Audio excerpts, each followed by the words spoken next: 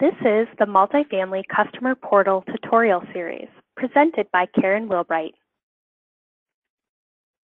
Minnesota Housing provides access to safe, decent, and affordable housing and builds stronger communities across the state. We believe housing is the foundation for success. This tutorial will focus on who needs a portal account. We will walk through who needs an account when applying for funding and who will need an account for selected projects. When applying for funding, only the developer, sponsor, owner, and processing agent, if applicable, should request accounts. If your project is selected, additional members of your development team can be added to your project at a later time. There are a few things to note about user permissions. If you are an approved user and staff person of an organization, you'll be able to view all of your organization's projects. For example, if you're a project manager at ABC Development and have a user account, you'll be able to see all of ABC Development's projects listed in the portal. If you are a processing agent, you'll only be able to view those projects that you have been assigned to by the project sponsor or developer.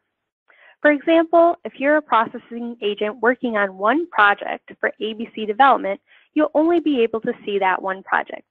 You will not be able to see all of the other ABC Development projects. The developer or project sponsor will be able to view any projects prepared by processing agents on their behalf. For projects selected in the 2017 Consolidated Request for Proposals, the pre- and post-construction due diligence, preliminary determination, carryover, and 8609 checklists will be created and managed in the Multifamily Customer Portal. The portal will facilitate all document submissions and allow for collaboration on documents in the due diligence phases. Some developers choose to submit all forms themselves, while others choose to have their architect, attorney, or supportive housing provider submit their documents themselves.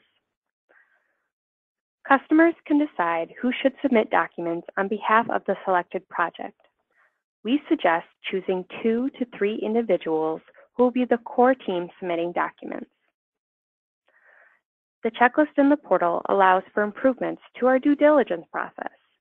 Customers have visibility to their pre-construction due diligence and post-construction due diligence checklists in real time and can see the approval status of all submitted items.